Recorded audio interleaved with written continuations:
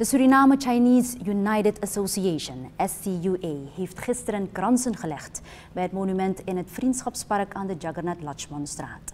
De vereniging deed dit in het kader van de herdenking van 166 jaar Chinese immigratie in Suriname. Bij de viering van 150 jaar Chinese vestiging is het plein waar het Vriendschapspark staat door de overheid geschonken. Vanaf toen wordt elk jaar kransen gelegd in het park. De eerste Chinezen zijn in de 19e eeuw en wel in 1853 in Suriname gearriveerd als contractimmigranten voor de plantages. Dit gebeurde 10 jaar voor de afschaffing van de slavernij. Later mochten de immigranten zelf bepalen als zij na die 10 jaren terug naar China zouden keren of zich blijvend zouden vestigen in Suriname.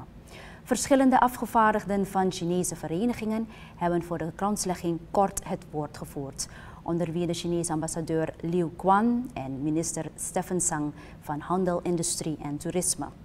In het kader van 166 jaar Chinese immigratie heeft SCUA 2 maanden terug in Coroni een fotoproject gelanceerd genaamd The Chinese in Me.